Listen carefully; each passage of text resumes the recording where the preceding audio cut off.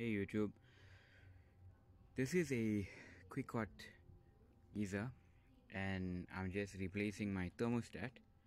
So the thermostat has a live and a neutral, and you need to connect it appropriately, and this is your thermometer, so it can go to a maximum of 70 degrees Celsius.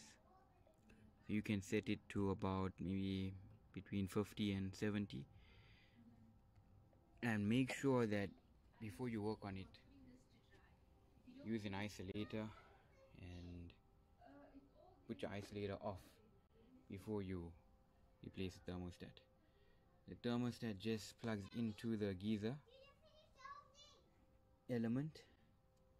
This is what the element looks like. Thermostat goes into there.